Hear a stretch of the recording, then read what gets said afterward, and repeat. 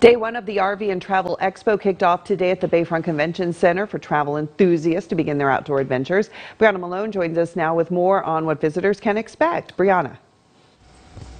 Jill, the RV and Travel Expo will be the place to prepare for hunting and camping season, as well as purchase an RV for vacations.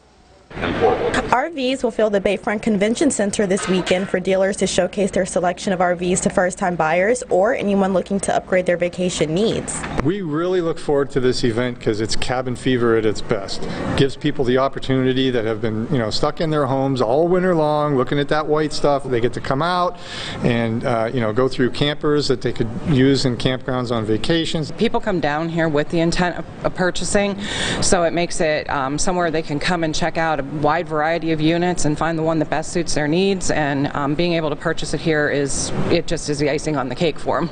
Visitors can make their way to the room next door to shop for their hunting and camping season. They can talk to outfitters to plan a hunt for the fall, purchase their fishing tackle, hunting gear, anything for this season.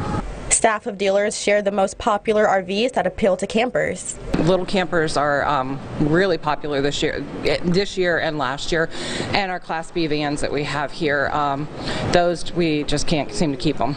For anyone interested in purchasing one of these RVs, staff is on site to help accommodate your financial needs. We have you fill out a credit app.